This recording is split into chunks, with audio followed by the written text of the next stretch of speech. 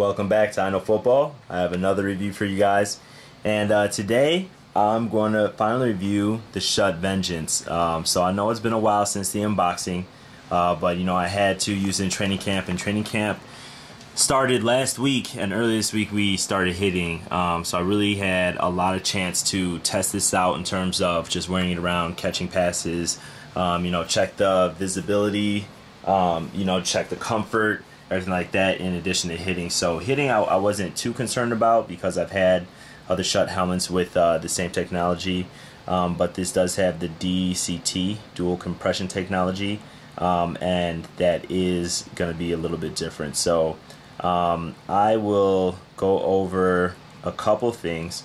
First of all, I'm going to go over the weight, but it's just a relative weight because I figured my scale was off.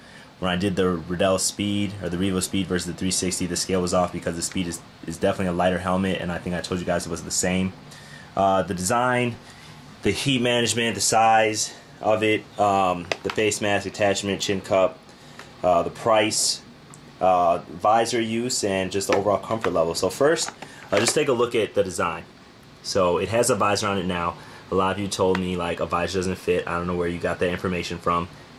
Even when I made a video that said this is how you modify a visor to fit on a Schutt Vengeance or an Ion. So obviously one does fit. But here's the shell of the helmet, and you can tell it's a little more round, you know, than compared to some of the Riddell helmets. But it's typical Schutt. It's not as angular as or oval as the DNA, but it's definitely a round helmet. This is new. This like kind of shelf design, how you know much it comes out compared to the other Schutt helmets. This is new. This is big and bold in the back. The shape of the ear hole is a little new. The DNAs and the Ions I think are a little sharper in terms of the jaw pad. This is a little more round, so overall it's more of a bubble, if you will. It has a mohawk at the top, and this is again supposed to protect more against some of those violent hits to the crown of the helmet. And then of course you have the face mask, which has the eyebrows up here. You know, it has this attachment here. I can't even remember what it's called, but it's supposed to be a little bit easier, which it is quicker than having the normal screws. They went away from in the Ion having the energy wedge. So I'll tell you right now, like, the one thing I didn't like as much about this helmet was the fact that it had the screws, and I ordered it. And I ordered it from Sports Depot, I think. It didn't have an option for the quarter turn release, so I hate these screws. They take so, I mean, it's not like you're going to be changing your face mask all the time because you can put a visor in and out without taking off the face mask, but quick release is a lot easier and quicker for me to use. I don't like these screws, so for that reason, you have the option to put screws at the top here as opposed to this bumper, but I like this because as soon as you unscrew this, you can flip up the face mask. So if there's an injured player, it's one screw, two screw, and you flip it up, as opposed to four screws. So I did like that aspect of it.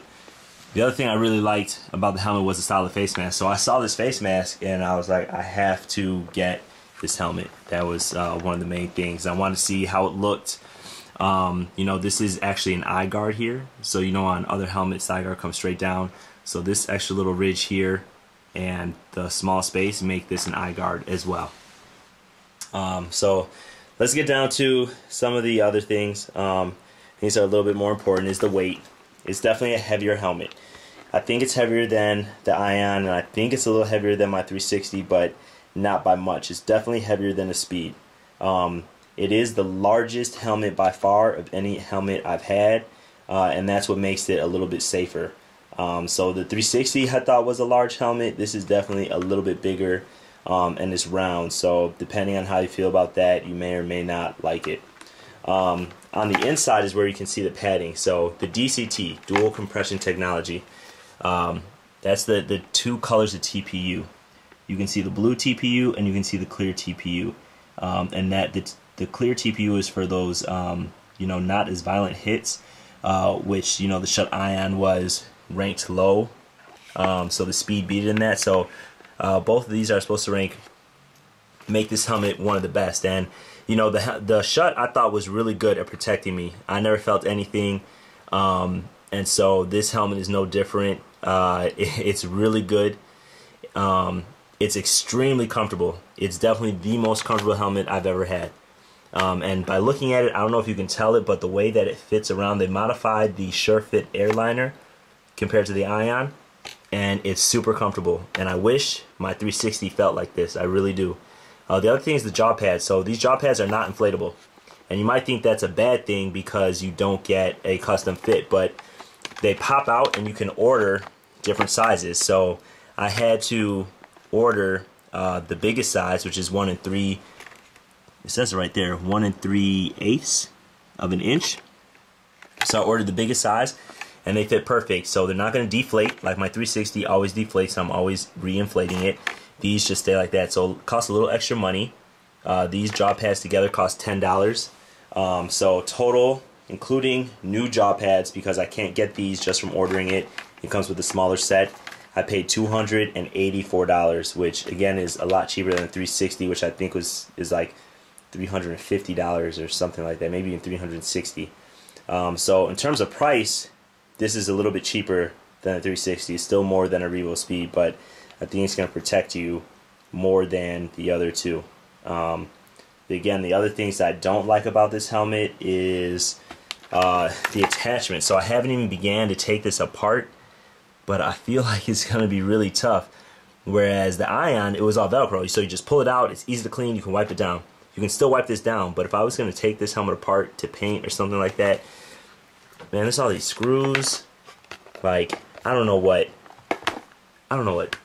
this is for, or like the screws behind the face mask.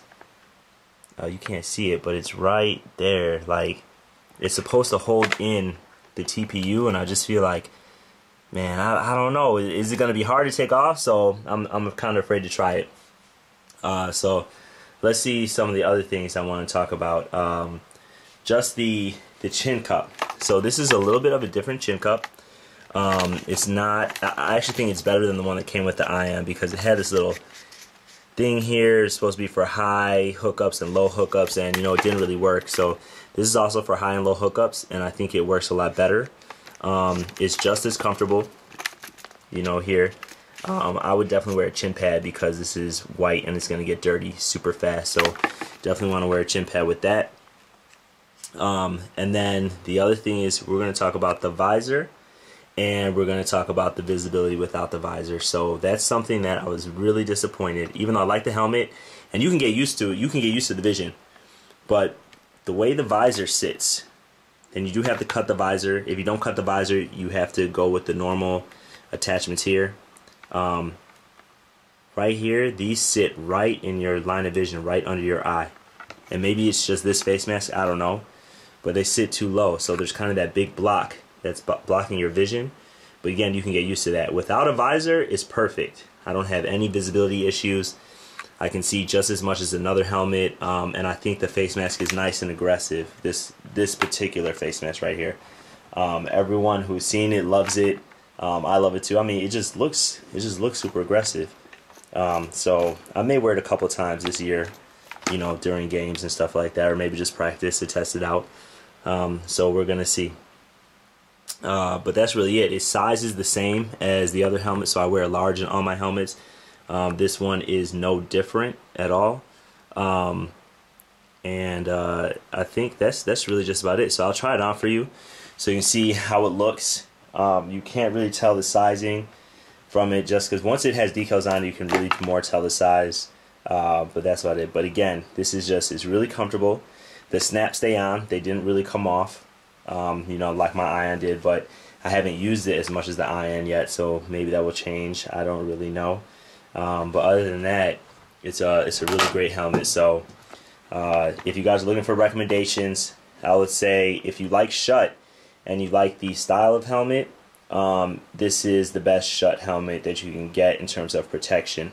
It is going to be a little bit heavier, but it's not as oblong as the DNA, like I said before. So again, if you're a Schutt fan, this is the helmet to get. So let me try it on so you guys can have a little look at how it looks like when you wear it.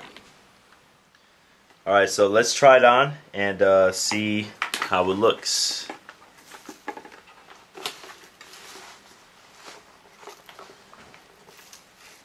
So it's a nice, tight, secure fit.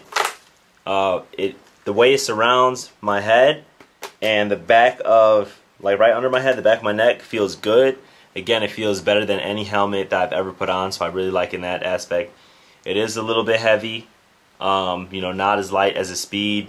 I can't remember what my Ion was like, but again, it just feels more supportive. So here's how it looks from the front, so you can look. Some of you guys don't like the eyebrows or like the style of face mask, but you can put the DNA face mask and I think the Super Pro, which is like that goes with the Air XP. You can't fit that on this. You might have the drill for the DNA on the sides, and then you have to take off this bumper, and it comes with another bumper for you to put on the Air XP face mask. So here's how it looks again from the side.